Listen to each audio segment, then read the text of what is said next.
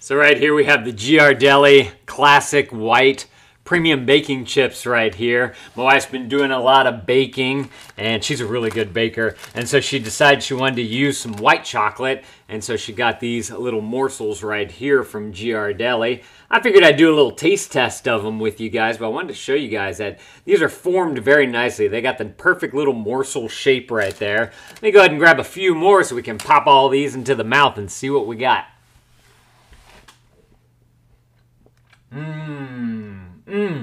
Oh, that is good. It's got the perfect amount of like that white chocolate flavor. I know it's different between white chocolate and darker chocolates or milk chocolates. It's like a different taste to it.